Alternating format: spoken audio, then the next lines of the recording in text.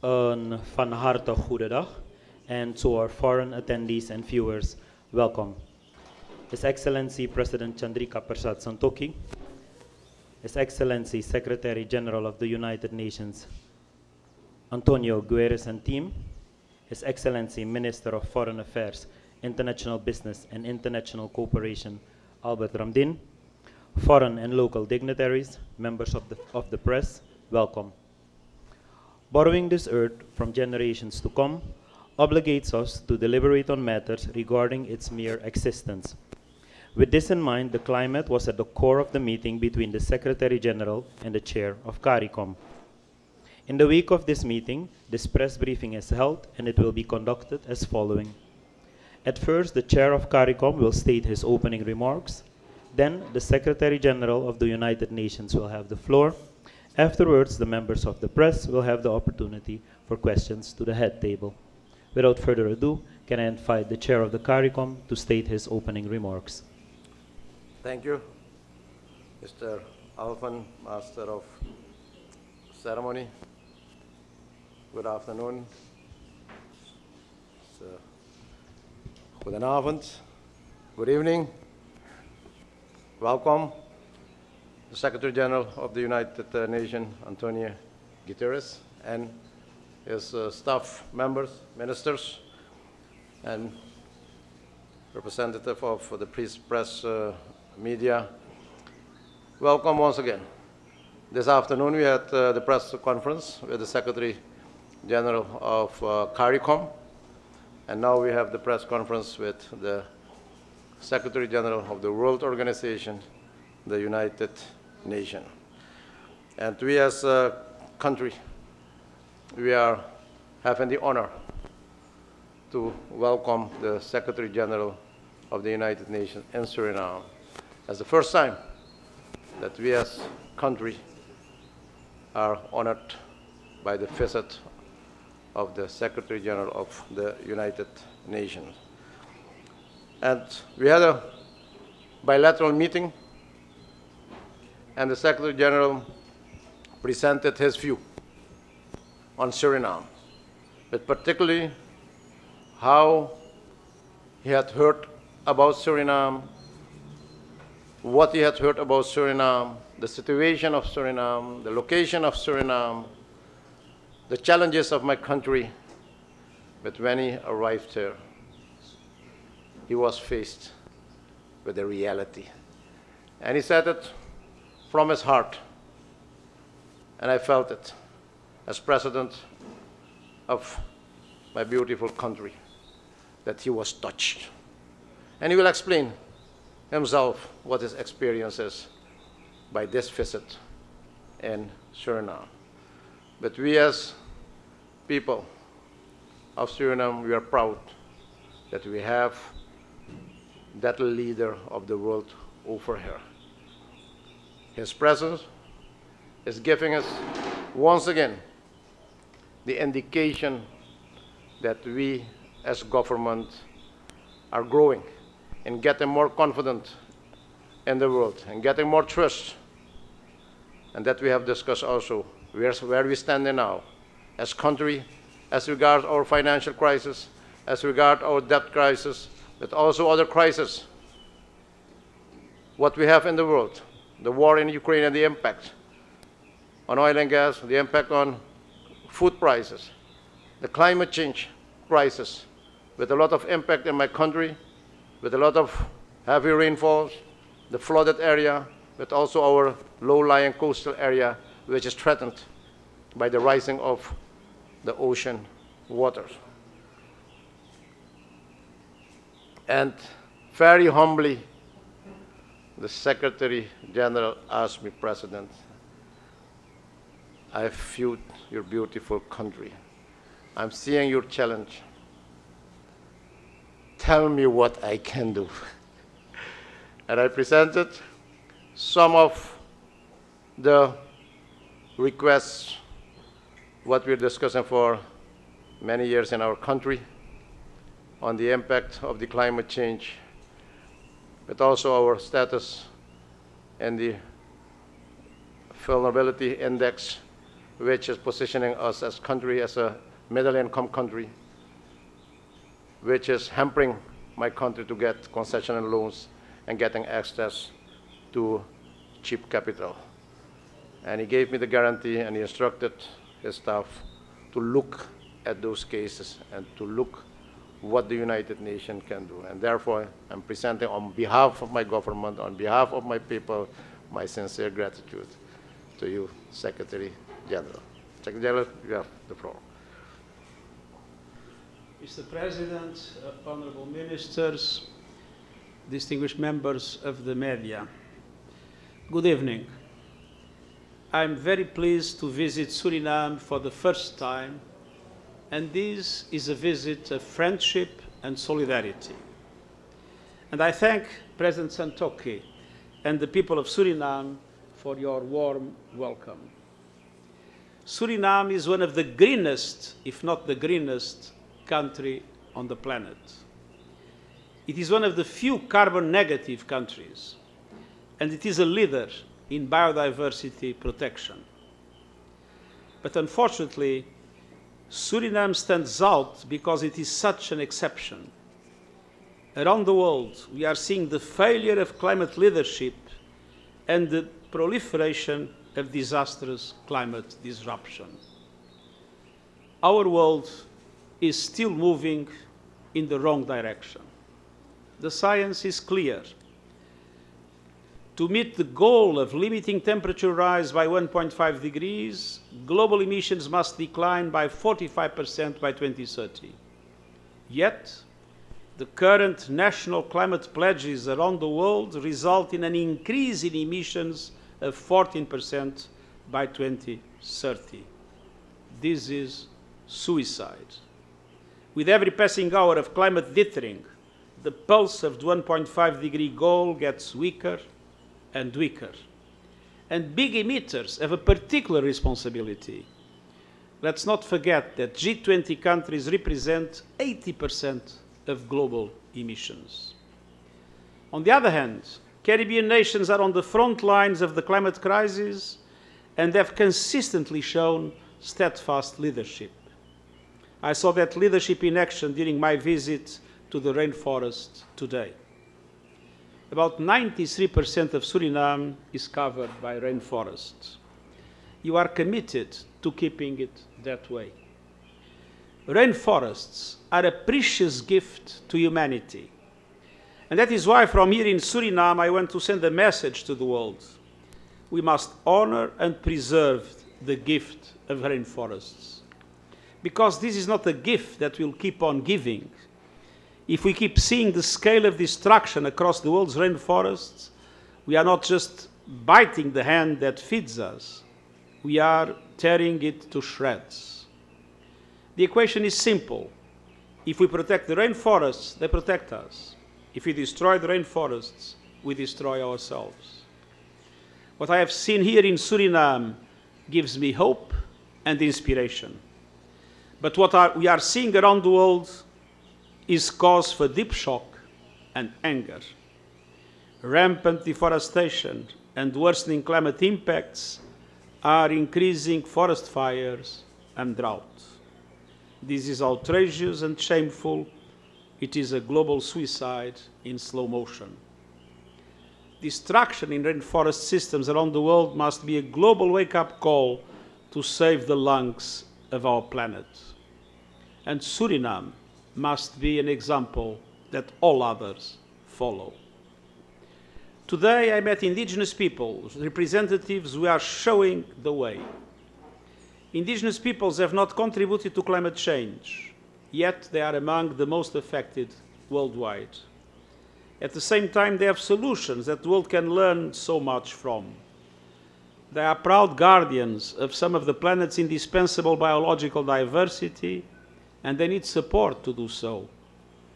I also saw firsthand how Suriname is working to monitor and preserve essential mangrove systems which are threatened by sea level rise and coastal erosion. Nature-based solutions such as preserving and developing mangroves, rainforests and other essential ecosystems are vital. The world needs more such initiatives. Across all these fronts, it is critical that nations, especially the wealthiest, work together to limit global temperature rise to 1.5 degrees and to build resilience to the climate shocks to come. That means finally making good on the long-standing pledge to provide developing countries with $100 billion a year for climate action. Finding equitable solutions to the debt crisis that is crushing many countries in the region. Increasing and facilitating access to concessional funding for small island developing states and other middle-income countries, in particular for adaptation. And indeed, what I've seen in Suriname is that this country is extremely vulnerable to the impacts of climate change, and the world has the obligation to massively invest in support of Suriname's program of adaptation, as Suriname is providing the world with the gift of rainforests that allow it to be a carbon negative country. And we seriously need to address loss and damage and supercharge a renewable energy revolution. As I saw today, we have the tools and the know-how. Our world needs the political will and solidarity to make the difference that is needed. Suriname and the Caribbean region are leading the path forward. We must follow that lead for people, for prosperity, and for the planet. Thank you. Thank you, thank you. Thank you, Mr. President. Thank you, Mr. Secretary General. Members of the press, you now have the opportunity for questions. Who can I give the floor for the first question? Mr. Cairo.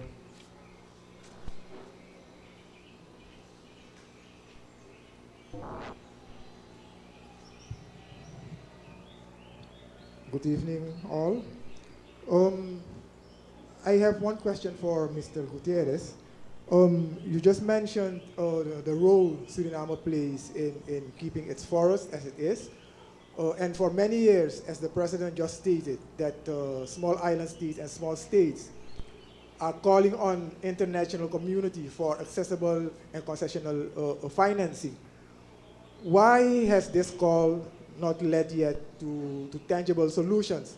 And since you have seen what is happening in Suriname now, what are the mechanisms that you as UNSG have to be a turning in this development that the small states don't have access to those kind of financing that you just mentioned? Thank you. Well, we have been strongly advocating for a reform of the global financial system. Our global financial system was defined after the Second World War by the rich countries of the time. Many were not yet independent. Suriname was not at the table. Most African countries were not at the table. So the system was designed by the rich to the rich. And so we have a number of inconsistencies in the system. First, middle-income countries are denied concessional funding. But middle-income countries can be very vulnerable to external shocks, debt shocks, climate shocks, shocks in the global markets of food and energy. And the fact that they have middle income doesn't solve the problem, because they will become low-income countries if they are not supported in those shocks. Look at several of the neighbors that were affected by COVID. Tourist-based island states all of a sudden lost all tourists. So they are middle-income countries, but the income was not coming. And many situations like these are happening around the world. One of the very strong positions we have in relation to the IMF, and I think that for the first time in the new Resilience Fund, this is recognized. We need to have concessional funding for middle-income countries facing external shocks, because that is absolutely essential to preserve their status and to protect their population, especially the most vulnerable. And another thing that many people do not know, the largest number of poor people in the world are not in the poorest countries, are in middle-income countries. which is another reason why it is important to support those countries. We have been insisting since the food and energy and finance crisis that was amplified by the Ukrainian war, we have been insisting on the need for the IMF to mobilize all the emergency funding, the need for end the penalties when countries borrow above the quota, and now there are penalties and they should be abolished, the need for the World Bank and the other international financial institutions to provide much more concessional funding, especially in relation to climate adaptation. And this is something that, of course, is extremely important to Suriname. And that we need the framework that was defined in relation by the G20 in relation to debt relief, including middle-income countries, to work. Now, I have to say that the government of Suriname has developed a huge initiative in order to obtain a solution for the moment, the Club of Paris in its debt problem, but you still have to deal now with the private creditors. The framework that was defined by the G20 simply doesn't work. Only 3 countries were candidates, none has received anything. So we need an effective framework for debt relief of middle-income countries, and this is something that we go on strongly advocating for. So we need to transform a global financial system that doesn't work for developing countries and middle-income countries into a global financial system whose main objective is to contribute to reduce inequalities in the world. Thank you. Next question, please. I saw you attempting. Yes. Good evening. Vishani Raghavar from the newsroom in Guyana. Both leaders, you acknowledge that there are significant financial needs for climate adaptation and mitigation. Mr. Secretary General, what is your position on Guyana and Suriname using their newfound oil wealth to fund those needs? Well, it is my belief that today the reserves and oil and gas that exist will never be entirely consumed. So obviously, I'm not a supporter, enthusiastic supporter of oil and gas projects. But I've been Prime Minister of my country, and I can imagine the Prime Minister of Suriname looking into the resources of his country. And I think we need to understand that it is difficult to look into Saudi Arabia or the Emirates and to think that their oil is different from yours. Having said so, I would recommend maximum restraint and maximum care in the way to handle that problem. Thank you. Next question, please.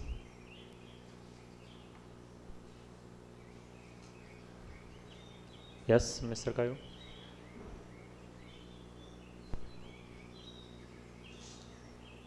Mr. President, you just mentioned that you have put forward proposals or suggestions to Mr. Guterres regarding the problem that Suriname faces within the sphere of climate change. Could you elaborate a little bit on that? Thank you. Yes, thank you, Mr. Cairo.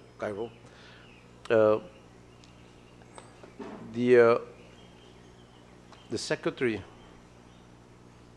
General had impressed me on his touch when he said that he had some observation and some trips in the interior. He observed the forest coverage of our country. He went to some Amerindian villages. But when he saw the coastal line, and when he saw the ocean, and how close the coastal line and the entire coastal area with the living community was from that ocean, and he was really scared. What was the challenge of our country? And that is the importance of such a visit, because in reports we can describe the challenges, the threats, but when you're here in Suriname, and that is what I've experienced with the feeling of the SG, that his heart was touched. And that is what he expressed also, of President, you tell me what I can do. And that was the same discussion what we had with the media during the press conference with the SG from CARICOM. When I informed the media that the world had designed strategies already to control the impact of the global warming, the climate change, and there are mechanisms designed already. And one is, as world, as nations, to take the adaptations measure, and that we need to design that adaptation strategy as country. And the other hand is that mitigation strategy. And I told also the Secretary General that our position as country, confronted with the financial crisis, the debt crisis, but also the crisis from COVID, the crisis from the Ukraine war, but also the crisis from the climate change, and the impact of all these crises towards our community and society, with a huge territory of more than 165,000 square kilometers on surface land territory, and the same amount of territory in the economic maritime zone, and that entire impact of the crisis and also our territory should be protected by approximately 600,000 people. And that's very difficult. And there I presented him some of the ideas what we have, and that is that there must be a fund for that adaptation program, but also a fund which can be utilized for funding the loss and the damage. Take, for example, our country, Suriname, where a big part of our interior, but also in the coastal area, are flooded. The villages are empty. All the people left their villages, and slowly they'll come back.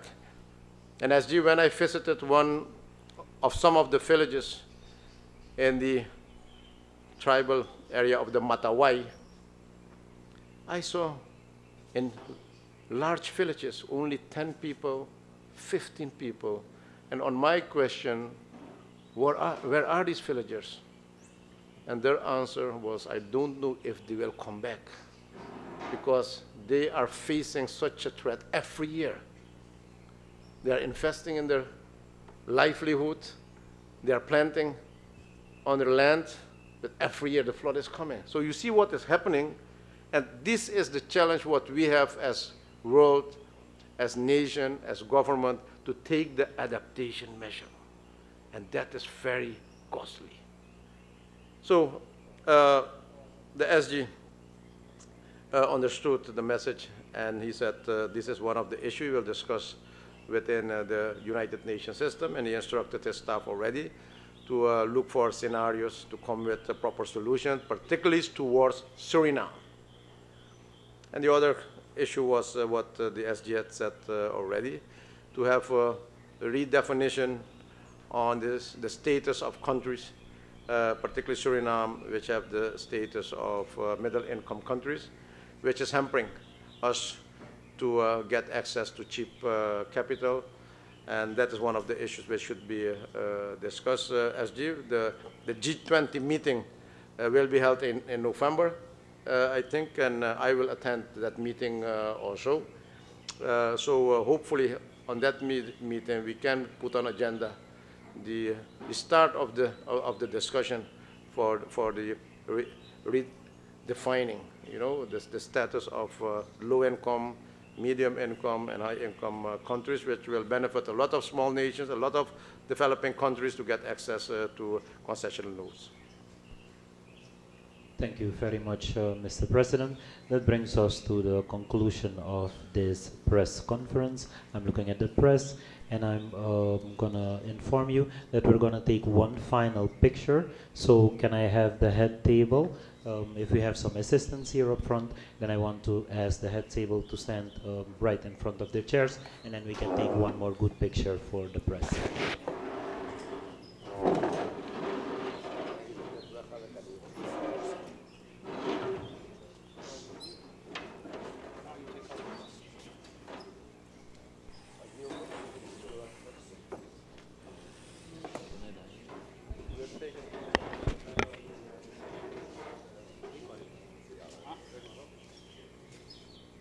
Okay.